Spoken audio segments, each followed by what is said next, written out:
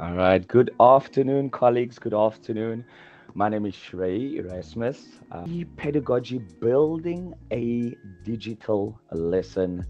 Um, when thinking about building a digital lesson, some of us get a little bit shaky when it comes to thinking about digital. Um, oh, we need to use a computer, and how are we going to do it? And we always try to think that it's more difficult uh, to build a digital lesson, but I would say it's much more easier, and we are going to look at that um, and techniques on how we can build a digital lesson, and it's quite simple, but we have a plan, and we'll get through it in today's lesson, and I hope you enjoy it. Please be with me. All right. So, in this session, we will look at e learning as an add in and not an add on. And I will also explain to you what does that look like in regards to what's the difference between what is um, e-learning as an add-on, and what does it look like as an add-in. Then we're going to look at our TPAC model, and this is how we integrate technology, as well as our SAMR model. And then later on, we're going to look at the digital lesson plan template, but they all come together as one. So the TPAC and this SAMR model to get our end product, which is our digital lesson plan. And that's the fun things that we are going to do closer to the end of the session. Right. So when we look at um, looking at e-learning as an add-in and not an add-on. So basically, we're exploring implications, significance, and benefits in education. So, for example, the definition: when ICT is viewed as an add-on, technology is used as a supplementary tool that is not integrated into the core of teaching and learning. It may be included in a lesson occasionally, but does not alter the educational experience. So we are just using it basically because, oh, here's a fun tool, let's just add it. And that is using basically a tool as an add-on. And yeah, the next part I would like to say is that, so using it as an add-in, for example, using a video and not just playing a video. For example, you would use a video, you have a video you like to play to your learners, and it's a 2-minute video, and you are explaining with the video, putting it up there, and the learners are not just watching a video and time goes by. That is basically replacing the teacher, taking the teacher out of the equation, and we're just adding a video. Here you go, watch this video and learn. Basically, uh, that is why we would rather advise you to see e-learning as an add-in. So you using it to enhance learning and teaching in the classroom. I also went to go and look at some characteristics uh, when using, sorry, when using ICT as an add-in. So what happens is technology is then woven into the daily activities of the classroom, with the educators planning lessons that using these digital tools to facilitate learning. And I feel we can use there will be transformation which can impact not just us as educators when we are planning, but also it impacts the learning in a positive way. I mean, each and every student at school right now, they are using devices, they are using AI. They are very clued up with AI now on WhatsApp. So it's very modernized. We need to make our teaching modernized, by using education, using these tools that we find as an add-in and not just something that we are going to add on. For example, oh, we got a projector now. Let us use the projector in the classroom before our principal say we're not using the things and takes it away. That is what I would say as an example. Anything else? Is there any questions this far? Please, colleagues, do not hesitate to ask questions in the chat box. If there are any questions, uh, please, and we will get to that as well. Right. So ICT as an add-in, how does it play significance? It enhances, like I said, enhances the learning experience. So you activate engagement in the class by integrating technology, and educators can create more interactive and engaging learning experiences. The second point I would also like to point out why we should also have added as an add-in. Why I say it's an add-in? There's a variety of learning modes, so we can incorporate various ICT tools and learning modes. I know I've used quizzes yet in my class, and it's fun. And as well as Kahoot. Kahoot is also a nice game that you can add within your classroom, and it creates just a different type of atmosphere in the classroom. Very exciting, and everybody wants to participate. We want our learners to participate. So with e-learning, we get participation within the classroom as well. The second point I would like to add, um, ICT as an add-in is we develop a digital literacy. So it's essential skills for the future for our learners. You know, everybody are they are using, everything is going digital lately. I mean, lesson planning, we can show it up on the screen, and we'll see that. I find it in my class that students love it when I put on the television, and I have a slideshow prepared for them, and they glue to it. They're excited, and they know, especially when adding videos as well, short clips and teaching with that. There's a session that we do host. It's called Teaching with Videos. I do advise you guys to attend that session as well. Teaching with videos, it's an amazing session as well, but we're not there today. We're just starting with the foundation, and just trying to use e-learning as an add-in and not just an extra tool.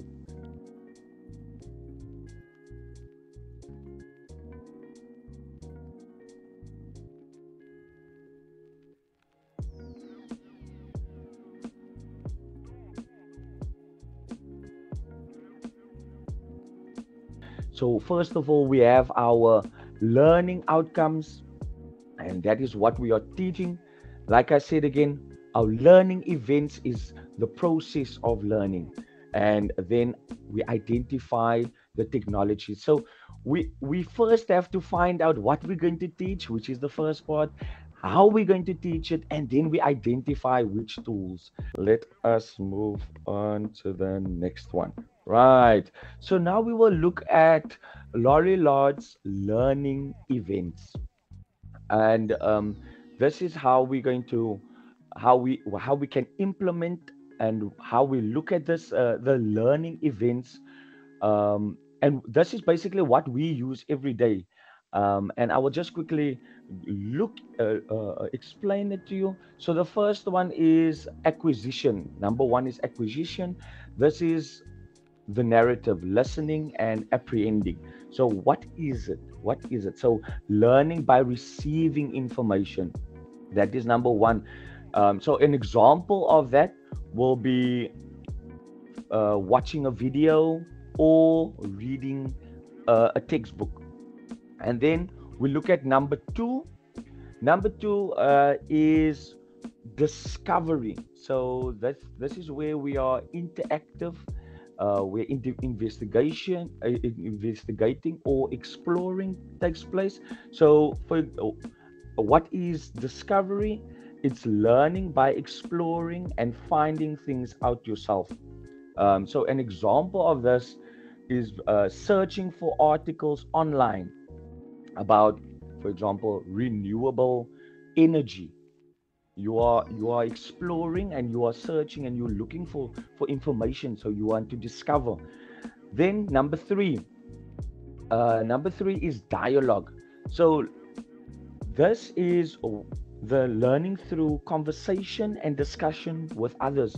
This is where the students can learn from one another. They can talk in small groups.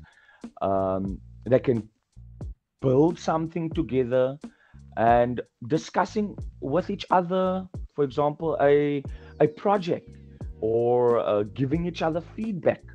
And this is, I would say, a lot of us use this portion. I mean, for group work.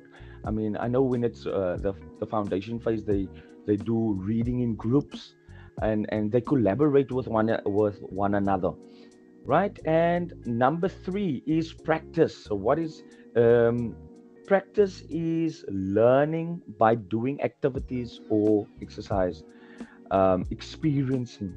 And I know a lot of us, we use the acquisition and the practice part, and then we little bit we forget about the discovery and the dialogue part, because I know we don't have a lot of time. We don't have a lot of time, and but we need to try to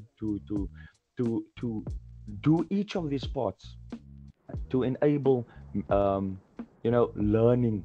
And this is a great way to use this method. You can use, I mean, in different subjects. So I do advise this. Yes, so practice. So this is where they experience and they practice what they have learned. Right. And number five, and this is creation, the productive and the synthesizing or making of the final product, which is learning by making something new. And an example is working in a team to create a PowerPoint presentation. Um, they can use it to make a e portfolio of the series of things they needed to do within the classroom, and present it to the class. Maybe a PowerPoint presentation with videos, and that is where we want to be, where we want to get our students when it comes to e-learning. We want them to build their own uh, um, presentation. I mean, yeah, that is the goal, using um, these learning events. Do these learning events take place in this order, or can they occur in a different order It, than listed? yes, there's the way you want it. So the way you want the learning events to take place, this is just a base for you to look at, but you can take it.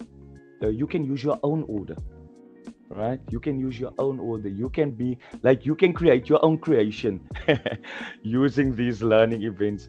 Remember, it's your class, so thank you so much for that. And TPEC stands for technical, pedagogical, and content knowledge. All right. So we start off with the content knowledge. So basically, again, we need to know our content. Because if you don't know the content, how are you able to know what you must teach? You need to know your content and understand it. Not just know it, you need to understand it. I know when I started teaching a few years ago, I didn't know what was going on in life skills. I was like, wow, I need to teach the subject, but I've never taught it. How do I teach? What am I supposed to do? Even creative art. How do I teach creative art to a grade 7 class? I didn't know. But as once you get to know your content, I feel you are able to teach any subject. That was always my motto, that I can teach anything with planning and knowing it. Yes. So our TPEC model.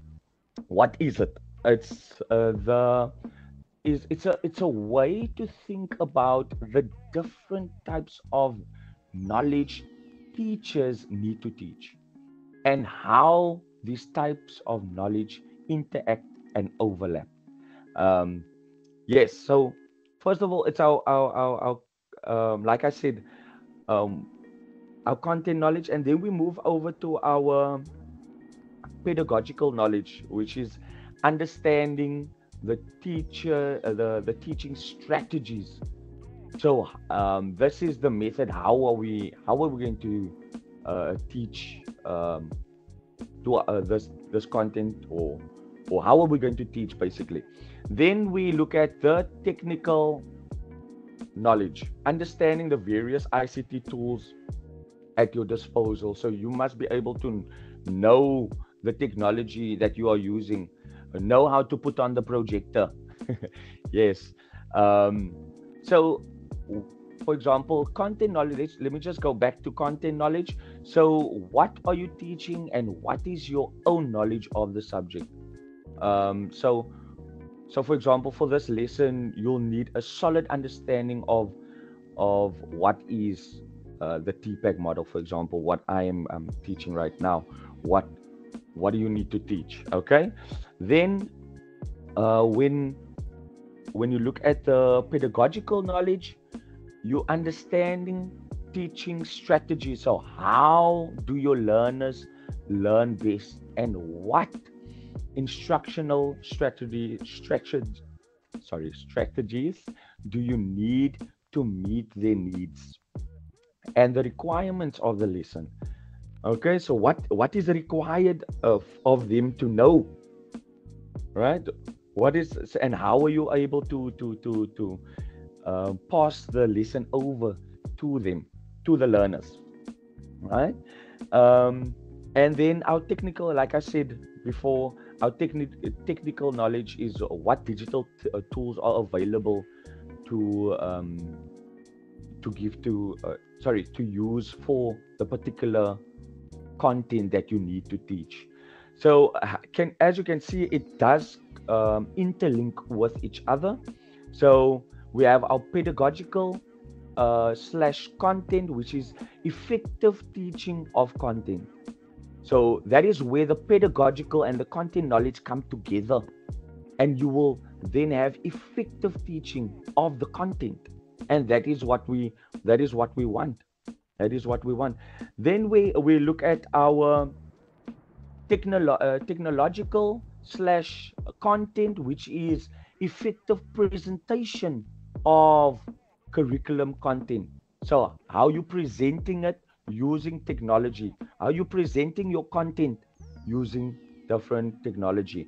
And then we have our technological slash pedagogical, which is effective incorporation of technology in teaching. So this is where the technology and the teaching, the method, or the yes, the teaching strategy comes together, and this will form our TPAC model, and it comes together in all to be able to, it all interlinks for us to give, how can I say, using this method to use technology to the best of our ability, and it will be, how can I say, the most accurate way of teaching using technology. If we are touching on each of these, if we're touching on, having our content together, knowing how we are going to teach him,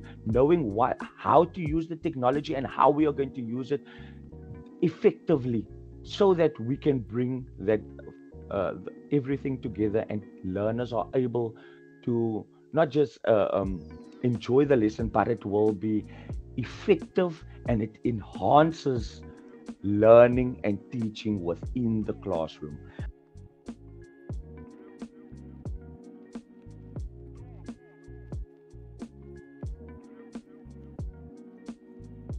So all three levels of TPAC are equally important. Okay, so the one is not better than the other. So we need to use them all when applying the TPAC model. So, like I said again, it starts with the content knowledge. Do you know what you need to teach? Okay. Do you know what? Do you have enough information to teach this particular outcome? And then we move on to the strategies. What teaching strategies are you going to use to reach the outcome? And then the technology. What technology are we going to use uh, um, to achieve the outcome? Right, so we are moving to the next model, and this is the SAM-R model. The SAM-R model, and as you can see there, we have its substitution, augmentation, modification, and redefinition.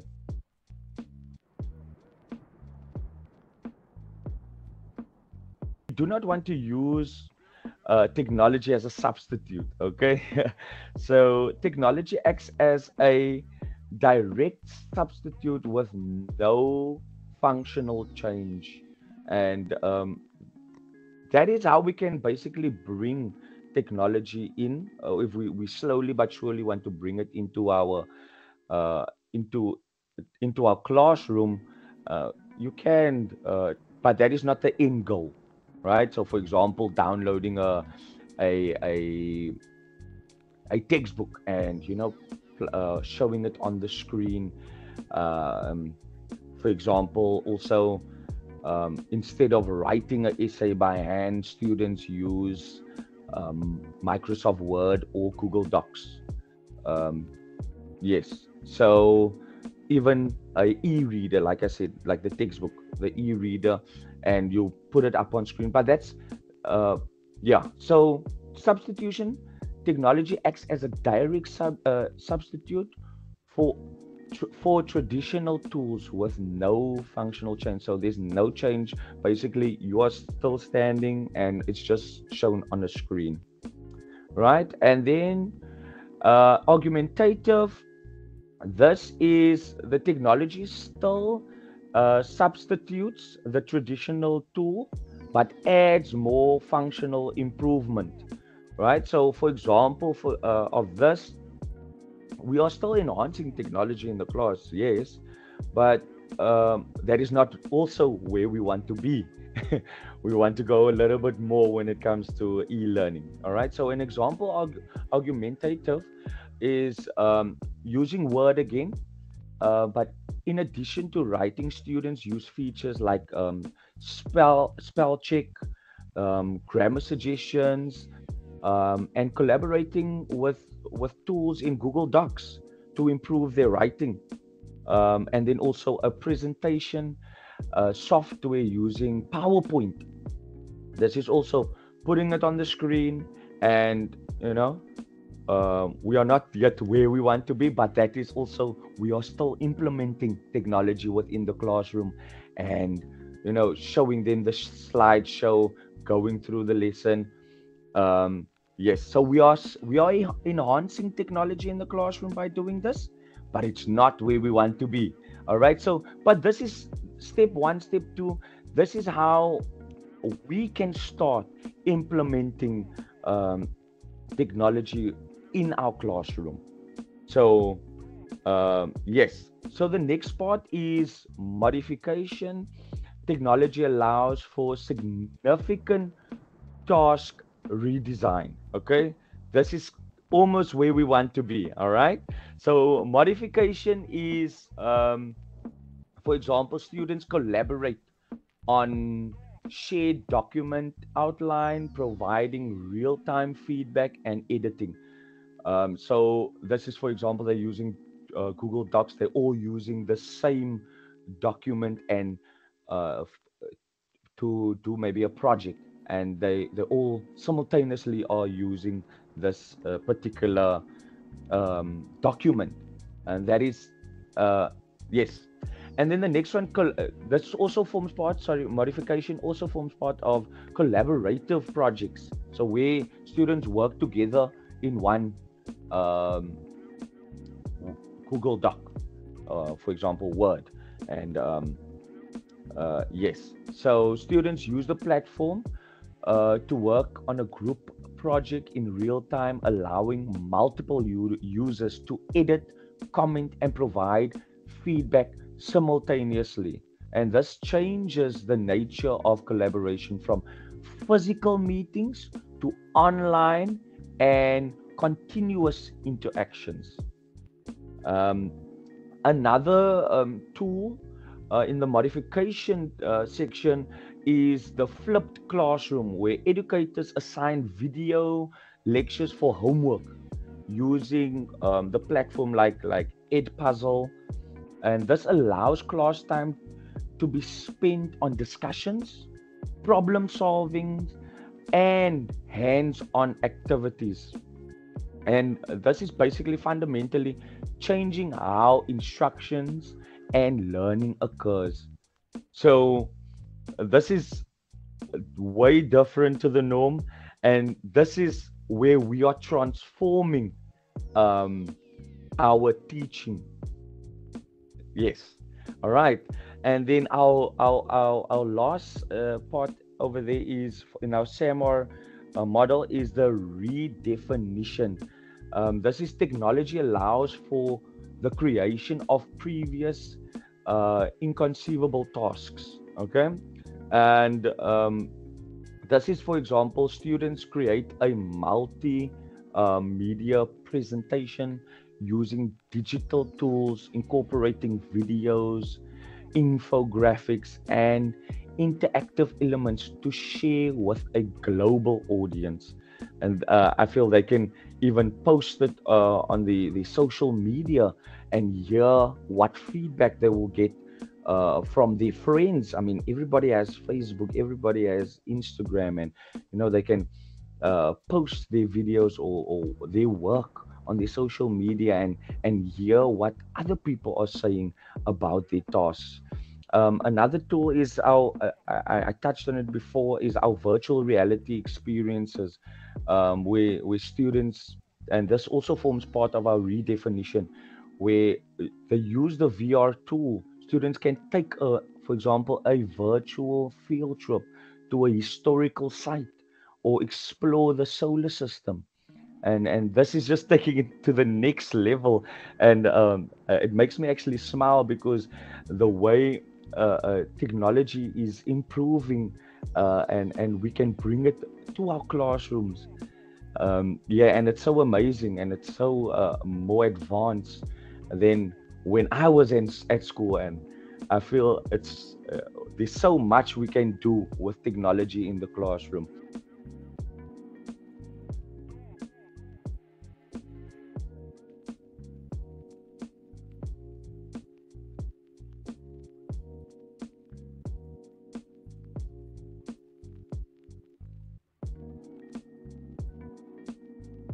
Neem says that in substitution, you can also use a digital worksheet instead Mm. of using a lot of paper that must be copied. And we all know with the Mm. budget cuts, we have to work around everything to save money. Mm. And then the Nivea says that Padlet is also a really nice platform where learners can share their thoughts. Mm. And Yedre, the vertical tool is also a good, safe way to do practicals. Thank you so Awesome. much, colleague, for Awesome. your Thank you. interaction. Yes, thank you so much. Applying the SAMR model. So learners use, for example, Google Earth to locate a place instead of a printed map or atlas. That will be substituting, using rather Google Earth, the app, and showing it to them on screen. Then we the augmentative augmentative is learners make use of tools in Google Earth to measure the distance between places, right? So now they're basically physically using the tool digitally. And then number three, modification, use internet search tools for research on locations on Google Earth and use layers to embed information. And this is where they are um, searching for it. They need to get the information, and they themselves are physically using um, the technology. Um, and then, last but not least, a redefinition: use ICT tools to create videos or audios to create a guided tour of locations on Google Earth. So basically, the first two parts, I touched on it before, is where we as teachers, we need to enhance and motivate and drive this into our students. We need to. This is where we need to take that step to assist our learners to use technology instead of we just using the straightforward uh, going on the internet and um, just just search and then copy from the internet. But we need to drive it. We need to drive uh, uh, um, technology in our classroom, and it will pass over on it. It won't have an immediate effect, I know, but we must at least try, because that is where we are heading. So let us try to start small. If you're not very technological inclined, start um, with supplication or yes, and then and then you start with then you go on to argumentative and so on, and that's how we are going to use this model, and we transform our learners so that then our learners will be driven. So we started, and at the end, the learner will drive it, and they will be transformed in what they are doing, and what they are doing. Yes.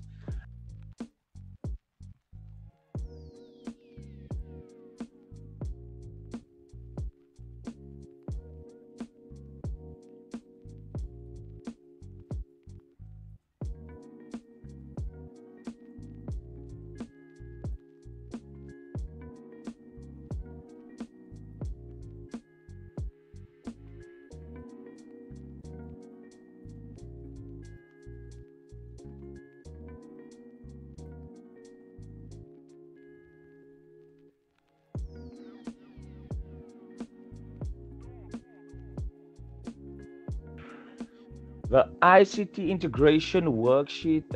So this is the lesson plan, and this is um, where we bring everything together. So everything that we've learned in this lesson or in this time, we can bring it all together in this one spreadsheet.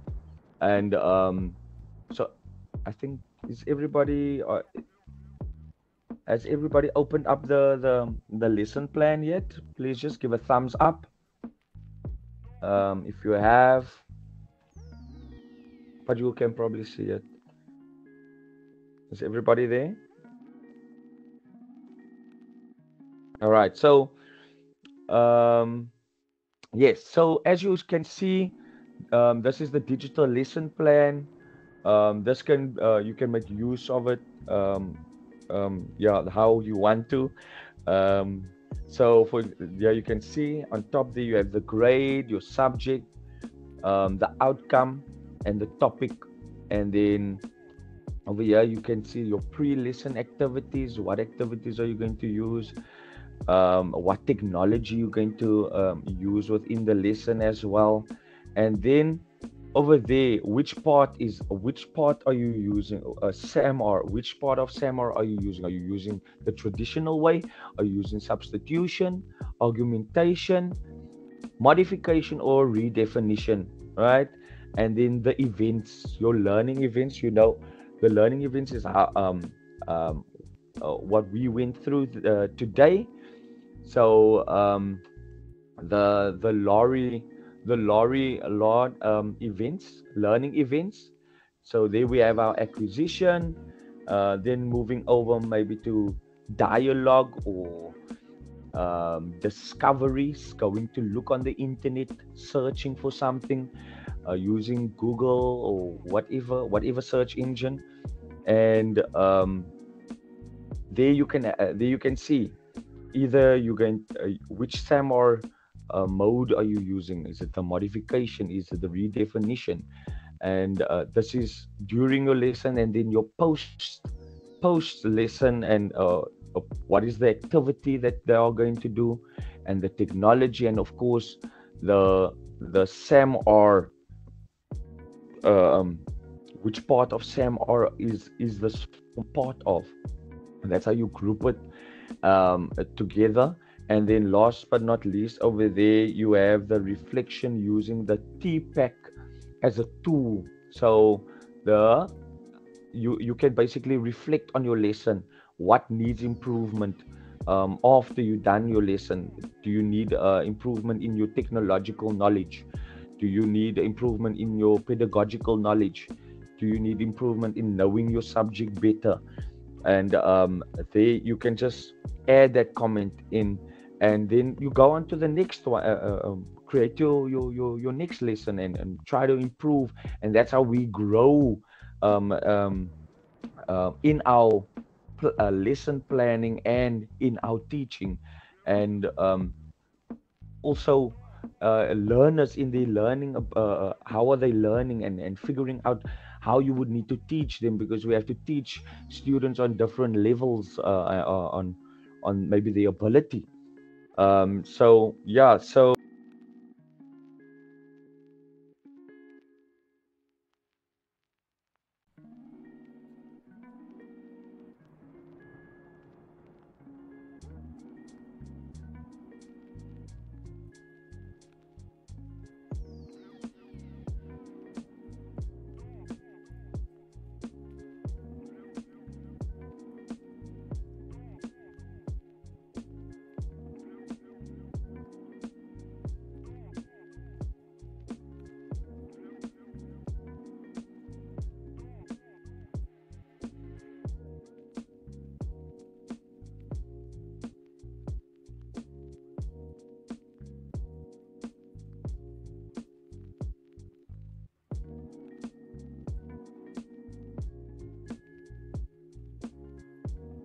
down, but it comes with doing it.